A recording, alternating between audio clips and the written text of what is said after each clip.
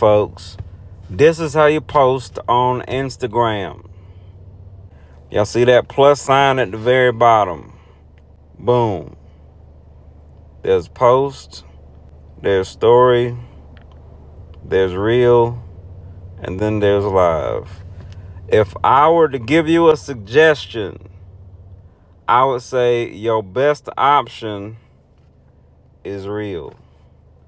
Whether you're putting up a quote, whether you're putting up a video, whether you're doing whatever,